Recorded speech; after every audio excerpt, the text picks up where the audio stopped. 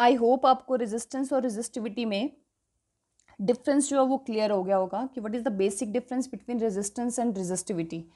So first point is that resistance is the property of whole conductor. जो आपका पूरा conductor है उसके पूरे कंडक्टर को देखते हैं हम, लेंथ भी देखते हैं, एरिया भी देखते हैं, मटेरियल भी देखते हैं, तो it is the property of whole conductor.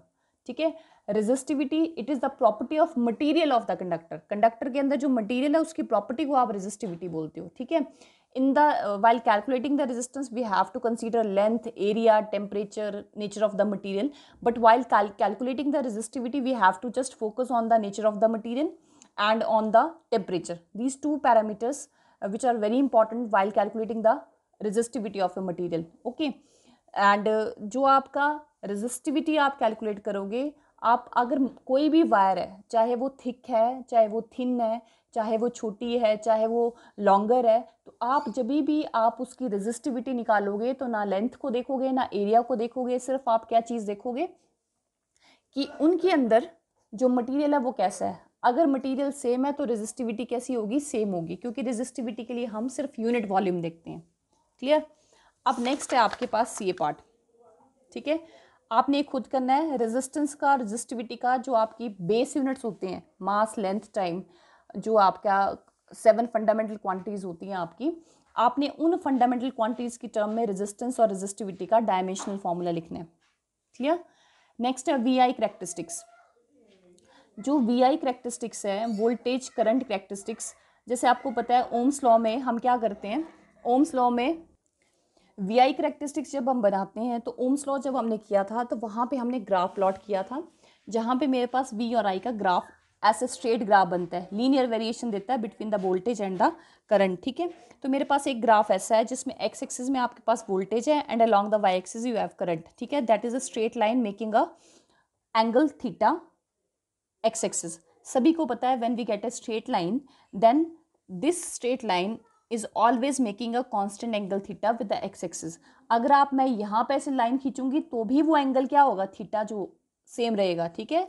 X axis के साथ वो कांस्टेंट एंगल फॉर्म करेगी. अगर आप यहाँ ऐसे एक्स एक्सिस यहाँ ड्रॉ करोगे तो ये एंगल क्या होगा, ये वाला एंगल थीटा ही होगा. तो आपको इसमें कई बार ऐसे क्वेश्चंस दे दिया जाता है जिसमें आपके पास कुछ मटेरियल्स दी होती है जिसमें आपने उसकी रेजिस्टेंस की वैल्यू को फाइंड आउट करना होता है. तो मेरे पास जैसे ये ग्राफ है, तो ज़रूरी नहीं है ग्राफ में v जो है सॉल्व जब आप करोगे तो v आपको y एक्सिस में भी दिया हो सकता है, i आपको x में भी दे सकते हैं. ठीक है. तो आपको जैसे यहाँ पे मैंने बोला कैलकुलेट द स्लोप, तो you all know slope is equal to tan theta. ठीक है. And tan theta is equal to perpendicular upon base. अगर यहाँ पे आप स्लोप लोगे तो परपेंडिकुलर अपॉन ऐसे परपेंडिकुलर. ठीक है. ऐसे tan थीटा आएगा. और अगर आप यहाँ लोगे तो जैसे मान लो यहाँ जैसे पॉइंट ले रहे हो, आप कहीं पे भी ले सकते हो, तो आपने परपेंडिकुलर और बेस देखना है कि परपेंडिकुलर से आपको कौन सी फिजिकल क्वांटिटी मिल रही है और बेस से कौन सी मिल रही है. तो जब हम यहाँ पे अगर यहाँ पे कहीं पे भी ले लो, अगर मैं यहाँ पे परपेंडिकुलर ड्रॉ करूँगी तो ये परपेंडिकुलर यानी कि हमें क्या चीज़ देगा, करंट देगा. और अगर बेस देखूंगी मैं तो बेस मुझे क्या देगा, वोल्टेज देगा. अगर मैं यहाँ ड्रॉ कर दूंगी तो यहाँ पे भी परपेंडिकुलर मुझे करंट ही देगा और बेस मेरे पास वोल्टेज ही आएगी. ठीक है. तो जब हम बात करेंगे यहाँ पे, ठीक है, क्योंकि थीटा तो सेम ही रहता है, हमेशा कांस्टेंट बनाता है, तो पॉइंट्स आप कहीं पे भी ले सकते हो. ठीक है. tan थीटा की वैल्यू हमेशा सेम ही आएगी. ठीक है. क्योंकि जितना आपका आई इंक्रीज करेगा उतना ही वी इंक्रीज करता है. तो कोई भी किसी भी जगह पे आप point low, you always get perpendicular की जगह पे आपको करंट ही मिलेगा, बेस की जगह आपको वोल्टेज ही मिलेगी. तो आपने यहाँ पे पुट किया, then you will get tan theta is equal to I upon we की वैल्यू आपने निकालनी है. तो ओम्स लॉ से आपने पढ़ा है v is equal to I into are आता है. ठीक है. आई इंटू आर है और आपको 1 आई बाय वी की वैल्यू निकालनी है. तो ये v डिनोमिनेटर में लेगी, r यहाँ पे आ जाएगा, तो आई upon we is equal to 1 bye are आता है. तो यहाँ से tan theta is equal to 1 bye are बन जाएगा, यानी कि slope is equal to 1 bye are. ठीक है. अब यहीं पे भी चेंज कर देते हैं, यहाँ पे कई बार v यहाँ दे देते हैं, कई बार i यहाँ दे देते हैं, तो आपको बोलते हैं स्लोप निकालना है. तो फिर वही रहेगा tan theta is equal to perpendicular upon base.